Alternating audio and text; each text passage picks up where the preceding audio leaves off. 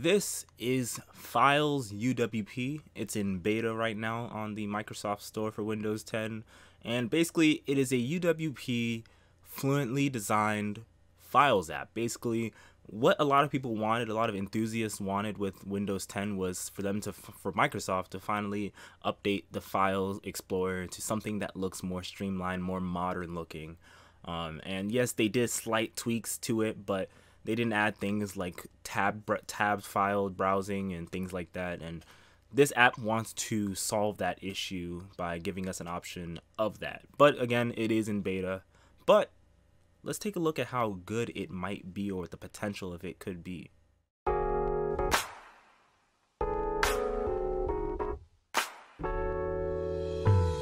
This is Files. It's in beta.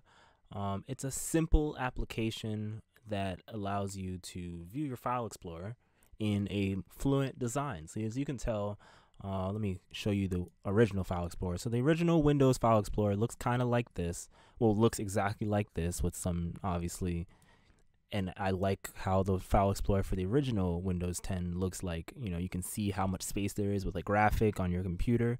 And then we go to the files that I'm looking at here, the beta version of this application. This is not sponsored by Microsoft. This is not created by Microsoft, as I should say. This is an independent developer, which I'll put his name below.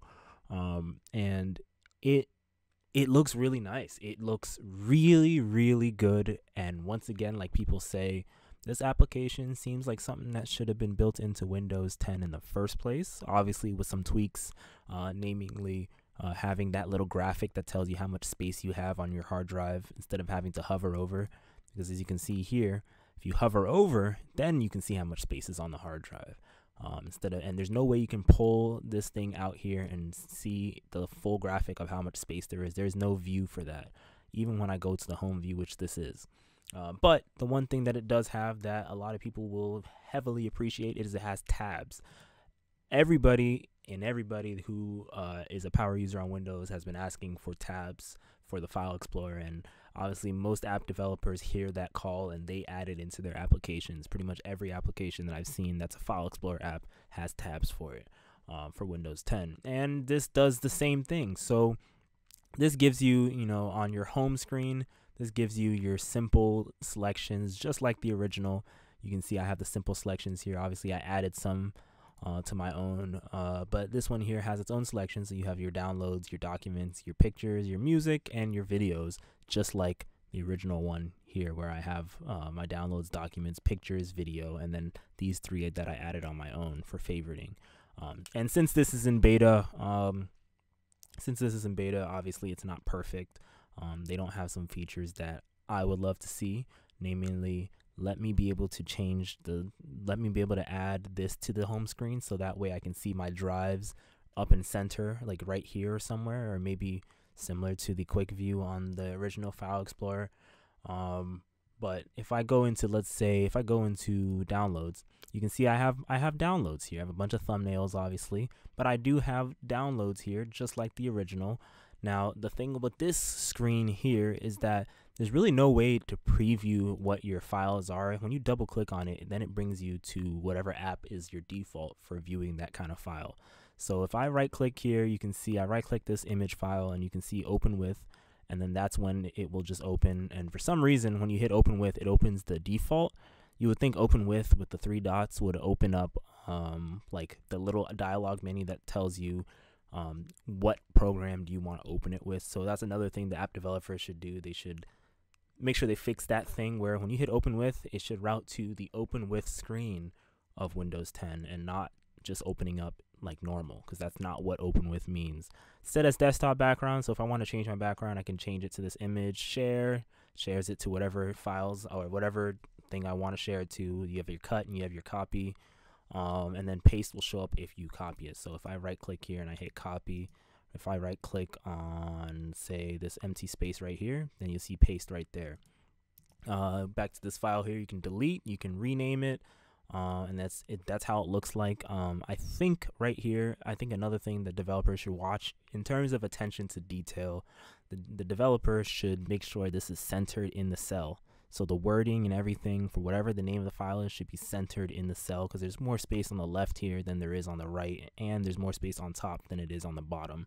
So they should watch that too. Another thing that you can do is you can view the properties, and it views the properties in a fluent manner. It's very simple properties, like it doesn't have tabs and everything, but you should be able to view it in a more fluent manner. You can change the name and whatever it is you want to do. You can go into folders. So if you want to do Project Plus, for those of you who are curious what this is, Project Plus is a homebrew for the Wii. It allows you to run like Project M. It's pretty much Project M, the Smash Bros. Project M. But you can see that stuff. You can see if I want to add a folder to this, you hit the plus icon. You can see I want to add a folder, text documents, and looks like here another typo that the developer needs to fix. It is in beta, like I say. The developer should spell document correctly. It's D-O-C-U-M-E-N-T. Yep, D-O. I had to think about that to make sure. I think he just needs to flop the N and the E, so that way it's correct. So he spelled it wrong. He needs to fix that spelling. You can add a bitmap image and things like that. It allows you to search too in this folder. It looks like the search doesn't even work. When I click on it, search doesn't work, so they need to fix that. You can copy the path, so that way if you want to paste the path anywhere, you can do that. So look, I can copy and I can paste the path. That's pretty cool. And then you can open in terminal. Opening in terminal, basically this developer is more thinking about Microsoft's terminal application, which is their replacement to command prompt and PowerShell. It has all of it built in. So by default, if you're opening up this Fluent application, if you have Windows Terminal, it'll probably jump straight to terminal. I do not have terminal on this laptop, but I have it on my other computer and it works pretty well. Going back, let me just go back to this folder and go back to downloads. So going back to this screen filled with different colors and icons, basically I want to show you this main screen here, because clicking on any of these other things here doesn't really matter, mainly because they all show the same rough things. It's just whatever's located in there, but this is a variety of items, so you can see how different things look like. And with those interruptions from this other app that I'm looking at, you can see here that the layout looks really clean and simple. Now, one thing is you're noticing it's in the more thumbnail grid view. If you want to change the layout of it, it's very strange, because this application, there's supposed to be something in the bottom corner that lets you change the grid. And if I click back home, or if I click maybe desktop, sometimes that thing shows up at the bottom. It's basically like two things at the bottom here that you're supposed to see, and it lets you change. You can also right click and it'll let you add different things, but that option doesn't show up. See, now it showed up after a while. So sometimes it doesn't show up and sometimes it does, but it's these two icons here. One other thing to the developer, if you have anything on the page as an icon, let us hover over it and see what it means, because people don't know what these two mean on average. Let us hover over it and see what it means. That goes for every element in this entire application. The hover command needs to be added.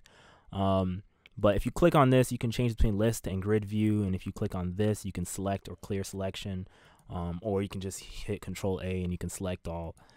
It does the same thing. So if you do that, that's how that works. You know, it looks pretty nice overall. It definitely does the part for what it should be. Now, getting back to this left side menu here, you got your home, your desktop, your downloads, your documents, pictures, music, videos. The developer, let me see if he's added it. Nope. The developer, another thing he should add is he should enable the function to be able to drag a folder or set a folder as a favorite so it appears in this side. That would be another thing that he should add. He or she should add. Another thing too, you can see here when I hover over my drive Blade 15, you see the storage when I hover over, so he added that to that. But there's no way you can actually get that drive info to be on the home screen here. There's no way you can add it. The developer, like I said in the beginning, should add that function to it. But overall, you do have the same things, you know, in everything. It's pretty straightforward, whatever you have. Going down to settings, you can see the theme. It opens up a new tab and you can see the theme here. So if I can set it just like every other application on Windows 10, you can set it between system, dark and light theme. You can set the date format. You can set the acrylic sidebar. So basically that changes the sidebar from like the black to acrylic. So if I actually go back here, you can see it's now see-through. And if I change it again, I have two monitors, so it's kind of getting like in my way. If I change it again, it goes back. Actually, I'm not even sure, it's not changing. So there's little bugs that are happening, but it's supposed to change the sidebar to something else. On startup, you can set it so that way when you open up this application, what it does, whether it opens a new tab, it continues where you left off, or opens a specific page. You have your preferences. This basically just allows you to set defaults. You want to pin the OneDrive folder to the sidebar or not. You can show a confirmation dialog when deleting folders, or you can do terminal applications. Basically, if you have another terminal style application, you can set that here. So if you have Windows Terminal, it will show up there. Files and folders. You can see here, if you want to add files and folders and drives, show hidden files, folders, and drives, you can choose that option. I don't need to. You can show drive letters, and then here's the about information for it. Like I said, it is a beta, and these are some of the people that they're special thanking to. But a few things that I'm gonna say just to summarize this whole thing up is, let us be able to add favorite folders and such to this sidebar here. Let this drives area also show up on the home screen, because when you first show up on your file explorer, it's a good chance you're trying to see, you don't want to click on the side, you just want to see exactly what the information is right in front of you really big. And let us see that breakdown of drive info. Let us see that breakdown of drive info just like the original one that Microsoft put into Windows 10. Another thing, just the little bugs, if you want to change the view of whatever the info you're looking at, so going back to downloads folder, if you want to change how this looks like, you can see that thing I showed in the beginning where those two icons to change the view, they're not showing up again, but sometimes they do show up. If I click around, see, now it shows back again. See, it disappears in and out, and they need to keep this thing always there all the time. I don't know whether they need to change some things above here so it makes it easier to see what they do, but they need to add them. And then also another thing, let us do the hover. Let us hover over icons so we know what they mean. Like you can see here, the Blade 15, if I hover over it, it shows me how much storage I have. Let us have that for just about everything. You see, that shows me the full file name if I hover, but this doesn't do anything. Let us do that.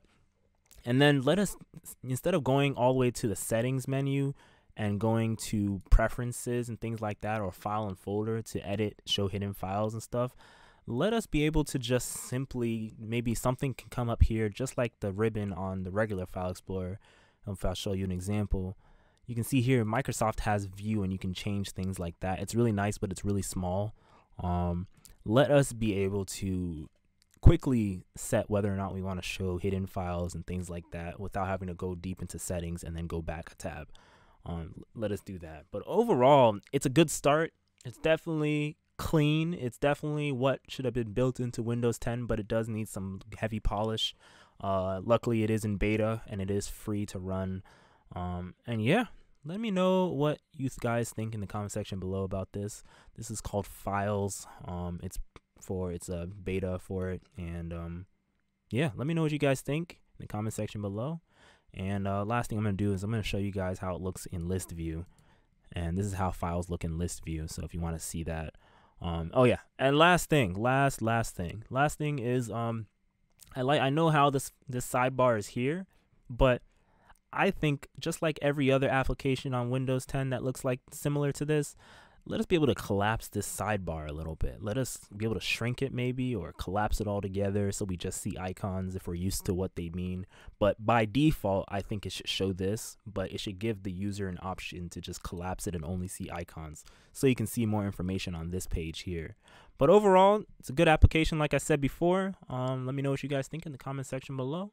As always, thanks for watching. My name is Kwaku, and if you need to reach me, you can either leave a comment or send me an email, which is written in front of you right now. All right, everybody, take care.